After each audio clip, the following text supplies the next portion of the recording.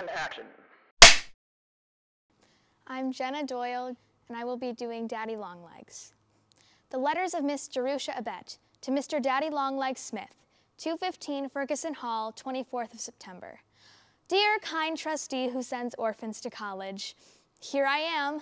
I traveled for 4 hours yesterday on a train. It's a funny sensation, isn't it? I've never rode in one before. And college is the most bewildering place. I get lost every time I leave my room.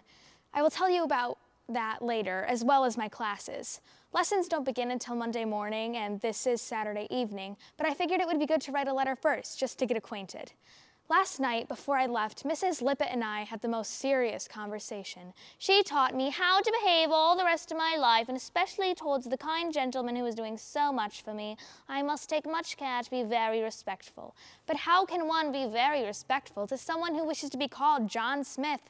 You couldn't have picked out a name with a little more personality? I might as well be writing letters to Dear Hitching Post or Dear Clothes Prop. But I have thought a lot about you this summer.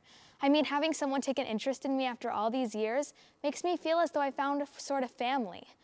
I mean, it feels as though I belong to someone now, and it's a very comfortable sensation, I must say. However, when it comes to your appearance, my imagination has very little to work with. After all, I only know 3 things about you. You're tall, you're rich, and you hate girls.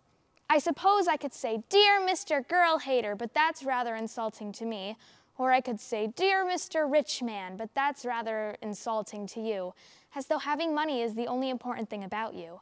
And besides, being rich is a very external quality. Maybe you won't be rich all your life.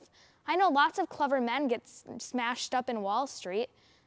But you will be tall the rest of your life. So I decided to call you Dear Daddy Longlegs. I hope you won't mind. It's just a private pet name. We won't tell Mrs. Lippett. The 10 o'clock bell is going to ring in 2 minutes. Our day is divided into sections by bells. We eat and sleep and study by bells. It's very enlivening. Oh, there it goes. Lights out. Good night. Yours most respectfully, Jerusha Abet.